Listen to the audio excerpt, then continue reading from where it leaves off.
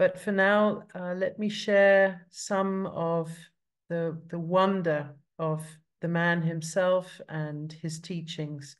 And let me start by saying that in his understanding of contemplation, he had, in a way, two bookends. And we're going to, for that reason, start with one bookend and finish with one bookend. And so the first bookend is on what he called centering prayer. And I'm going to unfold that with you in a moment. But centering prayer at one end and then the welcoming prayer at the other, which is how we're going to close today. So the key teaching that he had for us in the whole idea of being centered is he took the word communion, and of course communion can be a loaded word and it depends on your tradition as to what it might mean, but communion also very much means sort of togetherness with. And he said that centering prayer doesn't focus on the communion, the centering with, but rather the union, the togetherness. So it's not like being alongside, but it's like being integrated with. Not communion with the divine, but union with the divine, he said. And so many other traditions, of course, say the same thing. It's our true nature. And it's the understanding, the essence of what we know in English as transcendence. Allow me to share a couple of thoughts on that other great, beautiful Catholic teacher that I think has had an effect on many of our lives, myself included, and that, of course, is Richard Rohr. And Richard Rohr describes Thomas Keating's centering prayer with these words. First of all, he says this: contemplative prayer is entering a deeper silence and letting go of our habitual thoughts, sensations, feelings, in order to connect with a truth greater than ourselves. This is largely a practice of disidentification with our own compulsive thoughts and natures and feelings. And Richard said, most people do not see things as they are. Most people see things as they are. In other words, the seeing is not on the outside, but the seeing, of course, is through our own lenses. We see, of course, through our own agendas, and that, Richard said, and Thomas said, doesn't lead to a broad seeing. And let me give you a very clear example of that happened in my own life. And I think the story I'm about to share, everyone will identify with in some way or other. But when I was in Sydney and I was contemplating leaving and returning to the States, because at that point my life, and as I had known it, had completely imploded. And I was getting, as we always get, advice from every corner, whether I asked for it or not. And of course, I had this concrete mixer of thoughts and feelings and questions and doubts and fears and anxieties. What's the right way? What's the right way? What should I do? On one morning, I would wake up clear, and another morning, I would wake up unclear and choose something else. I'm sure we all know what that feels like. And I remember after speaking with my supervisor and my professor at university at the time, I remember surrendering. And here's the key word. I was on the bus back to work, surrendering, and I thought, I can't keep trying to see it through my own eyes because I can't anymore. I need a broader perspective. So there on that bus journey, I let go. I just completely let go. I thought, you know what? I'm going to surrender, and life, divine source, whatever, it will become obvious to me. And I still remember it to this day. I got off the bus I walked to the main road where I had to cross to get to my school. I pressed the button for the lights to change in order for me to use the pedestrian crossing. And as I did, the words, whether they were spoken, I don't know where they came from, were very clear to me. And the words were these: you will stay. Simple as that. And in that moment, I made the decision. And of course, it ended up being a life-changing decision, because without that period in my life, I wouldn't be sitting here in front of you and sharing with you with the things that I've known and experienced since then. So Thomas said that in, if you like, a religious language way, we're handing over to the divine all of the negative, fearful, angry thoughts that try to grab hold of us. And when that stream of consciousness clears out, he says, and it does so sometimes clearly, as I've just explained to you, it's always a wonderful sense of the opening to the divine, to whatever the divine wants to say to us. Because basically, and here's the clincher, you're not in the way. And it reminded me of another very pivotal moment in my life. For those of you who are familiar with the Hindu temple in Queens, I don't know if anybody knows it, has been there, even knows where it is. In and of itself, it has the most remarkable story and history of how it came about being. But as part of my interfaith studies, I had to go and visit the temple. And it's a temple dedicated to Ganesh.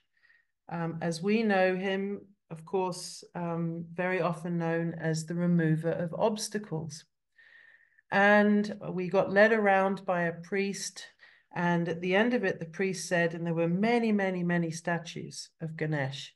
And the priest said, go and find a statue that speaks to you and go and speak to Ganesh and offer the things that are causing you trouble and angst. And I remember I found one, and at that time in my life, I was going through so many shifts and changes. And I remember pouring my heart out through the big elephantine ears of Ganesh on this statue. And I was asking Ganesh, please, please remove the obstacles, remove the obstacles. I need to be free, remove the obstacles. And I left it at that. We all took the subway home, and that was the end of my day. Well, sometime in dream time, I can't tell you when, I can't tell you at which point, whether it was waking or sleeping, but Ganesh actually appeared to me in my dream and said to me, Pippa, you've been asking me to remove the obstacle.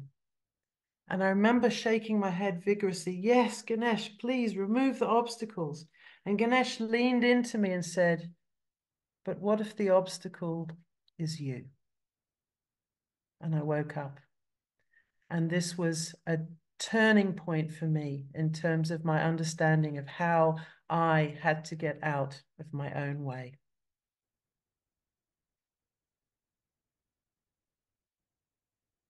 So let me share with you three small key teachings.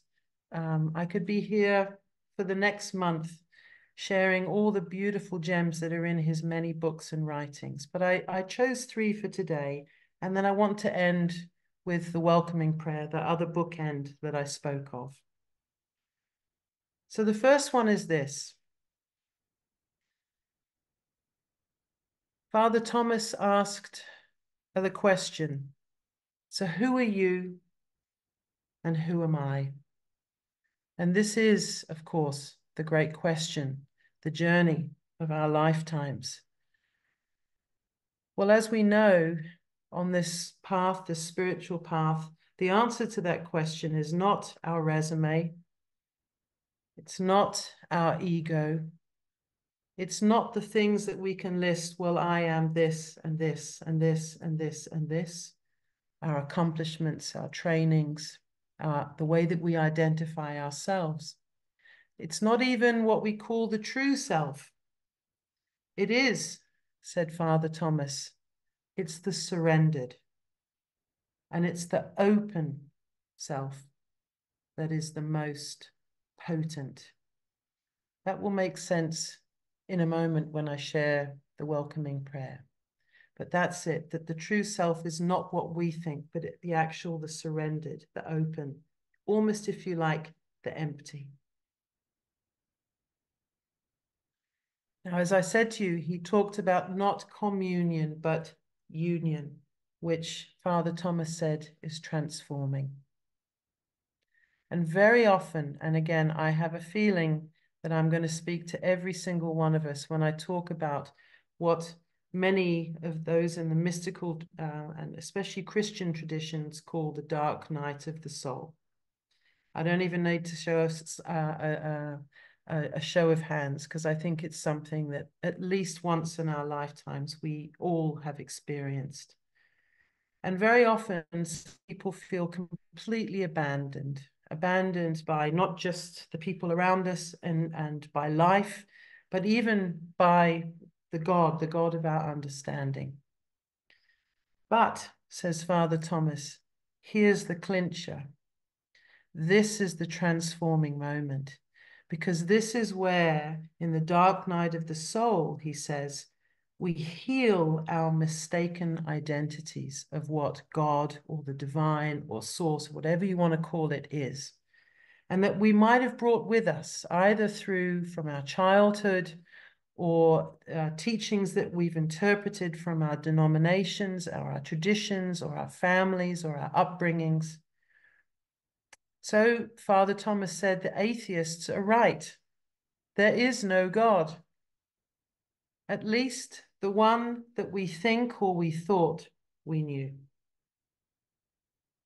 In the dark night, he said, people sometimes feel that they've lost their faith in everything, including God, the divine, because everything that has supported that understanding and that identity has completely disintegrated.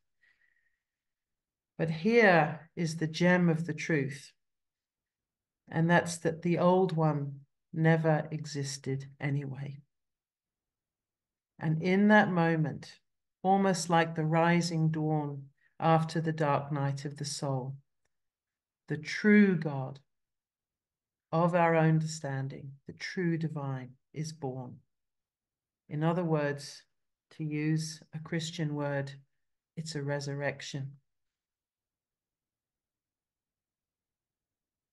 And the third teaching that I want to share with you is what he calls the veils of separation. In moments of awareness, awakenness, we have those little moments where we do feel like the veil of understanding, of separateness is parted, is lifted, is somehow a clearing has been made. But Father Thomas said, this is an illusion, because in fact there is no veil. We haven't been divided. We're not divided. We're not separated. We are not now. We have never been, and we will never be. And that the true understanding of that, knowing that there is no veil, is understanding that the divine is without and within, accompanying us and companioning us at every step, every breath, every heartbeat, every thought, every word, every deed. In other words, there is no other. There is no separation. There's just oneness. So if I may, let me share now a little of the bookend, the other bookend of the welcoming prayer. I'll read it to you first. We're going to share it together at the end. And it's quite radical. And one assumes that it's going to take a lifetime for any of us. And of course, even as I'm sharing these words with you today, I'm speaking very much to myself, someone who is grappling every day with how to incorporate and integrate these truths into my own life. But with that said, let me share his welcoming prayer. Welcome, welcome, welcome. I welcome everything that comes to me today because I know it's for my healing. I welcome all thoughts, feelings, emotions, persons, situations, and conditions. I let go of my desire for power and control. I let go of my desire for affection, esteem, approval, and pleasure. I let go of my desire for survival and security. I let go of my desire to change any situation, condition, person, or myself. I open to the love and the presence of the divine and divine action within. Amen.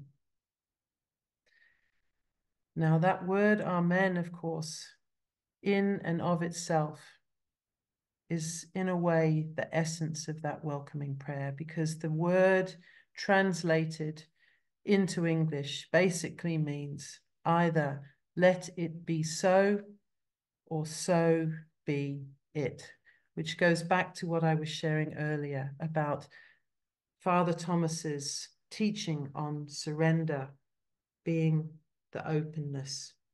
It is, to say it, radical, radical trust. So we will share in it at the end. And as I said, it's not easy. And he's never, in any of his teachings, ever said that it is.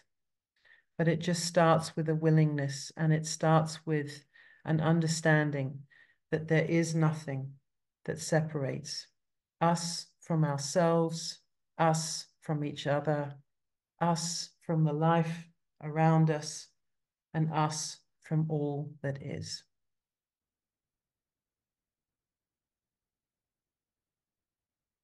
And I guess what better way to say than let it be so. Thank you. If you like this video, please like us on YouTube, subscribe to our YouTube channel, and click on the bell to be notified whenever we post a new video. Thank you.